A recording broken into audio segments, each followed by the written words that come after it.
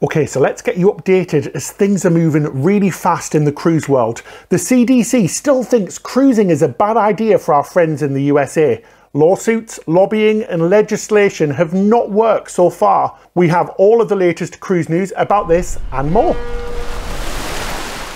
Well, ahoy there, cruisers! We're Ben and David. Make sure you hit the subscribe button below. It's completely free to subscribe. So that first piece of cruise news, and it's not good news for our friends in the USA. Despite the rising pressure from cruise lines, ports, governments, basically everybody, the CDC are still telling residents of the USA not to cruise.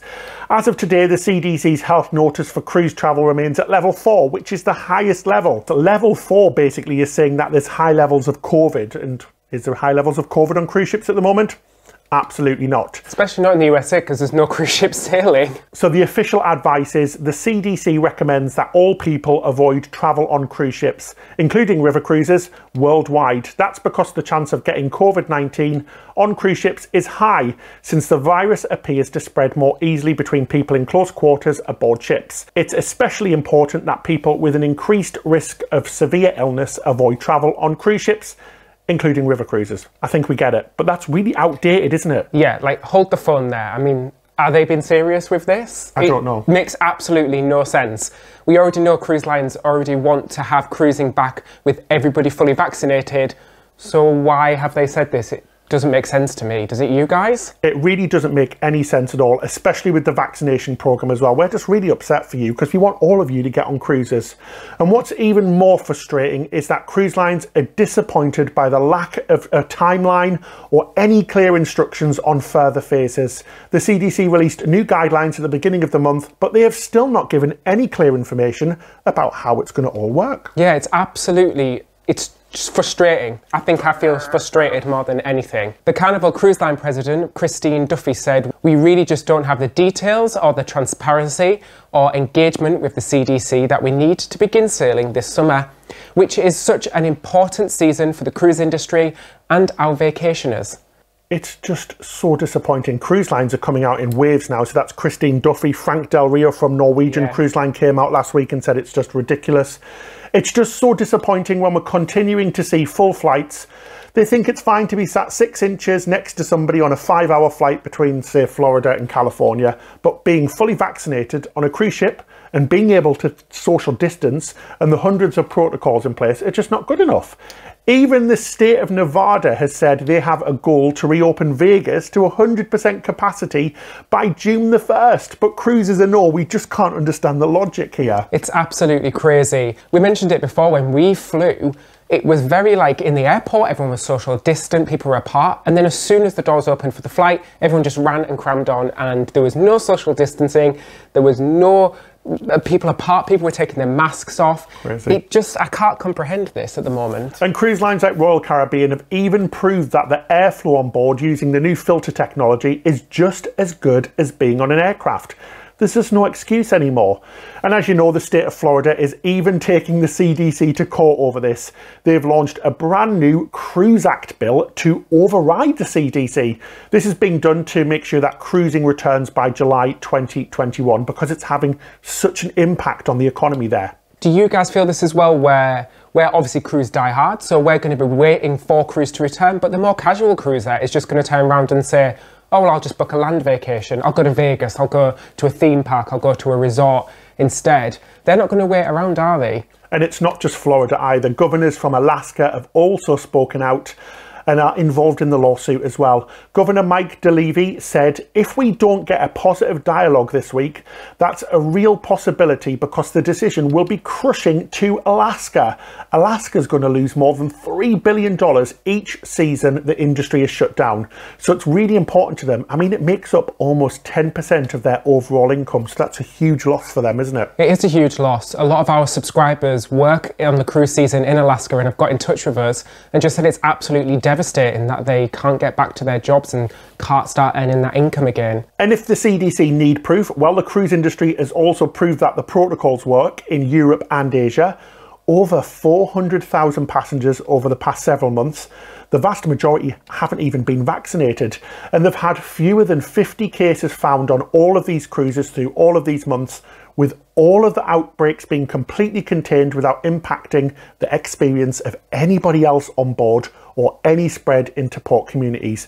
I mean, it just goes to show that these things work. And just today, Royal Caribbean even invited the CDC director on board on Twitter, which is crazy, just to show how the protocols work and that the things that they have in place, but she has refused to respond to the invitation. I love how they did it on Twitter. That's like what you do when you have a problem with a company, like you've ordered something, it hasn't turned up, and you send an angry public tweet, don't you, just so everybody can see. I mean, I think that says a lot, doesn't it, that they're complaining in public. And like you say, once you don't get your problem resolved, you always go on to Twitter to get it resolved, because you air your laundry. You do, yeah. You feel better, you get it off your chest. Somebody else will back you up as well. Well, the fact is that Americans will be cruising this year, but they're going to have to take a flight to the Caribbean to get on one. Isn't this even more dangerous? Making your citizens fly into a foreign country, then to be able to cruise? It just makes no sense. Cruise is the only industry with these crazy rules the CDC is setting out. But the CDC has set out some guidelines if you do choose to cruise this summer. These include being vaccinated if possible, and if not, taking a COVID test within 3 days of departure. It also includes all the things that cruise lines are already doing as policy, such as social distancing, mask wearing, hand washing, etc, etc. You know the drill now, guys. We've said it 100 times before. They also recommend once you get home that you are tested again. They're also trying to scare off cruisers by stating in this guidance that you may not be able to receive the appropriate medical care in other countries. I mean, come on, what are you doing, CDC? Of course you will have the care that you need, because you're going to buy the correct insurance, so that this will never be a problem. It's nuts. Yeah, absolutely. Isn't that a risk on any form of travel anyway, that you're not going to get the same care as you get home? We buy insurance for that very reason, for when we go to any country. Even when we go to the USA, we buy the insurance that we need for the USA. So in other news, Norwegian have made changes to their refund and future cruise credit policies as a result of some feedback from the customers, so you guys. You now may be able to convert any existing future cruise credit back into a monetary refund, even if you elected to take a future cruise credit instead of a refund before.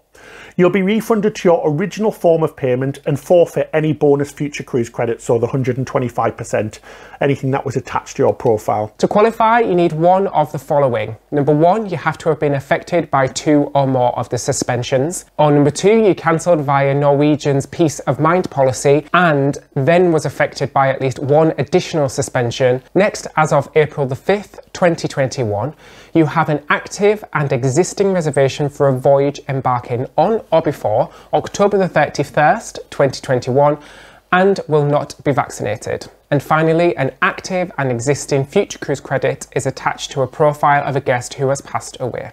So any one of them reasons. Finally, people are really not happy with Disney Cruise Line here in the UK. As you know, they announced a series of cruises with dates from at least 4 ports around the UK. But in a sudden U-turn, they took down all of the information and then released that they're only going to be sailing from 2 ports, Southampton and Liverpool. They also pushed back a June restart to now starting in July. Sales were due to start today for Platinum Castaway Club members, but this has been changed to next Monday, the 19th of April. And there's going to be no pre-sales for club members. So as you can imagine, people are not happy, and ports are said to be furious with the changes as well, pulling out at the last minute when they are really in need of business. They've also released very few details of what's required when getting on board, do you need a vaccine or not, and what the cruises will look like on board as well.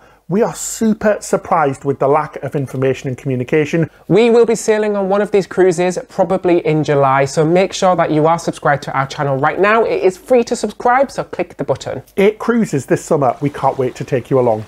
So that's it for this episode. Thank you so much for watching and listening to all of the latest news. Again, please do make sure you subscribe. We've got so much content coming along with those 8 cruises. And thank you so much to all of our patrons as well.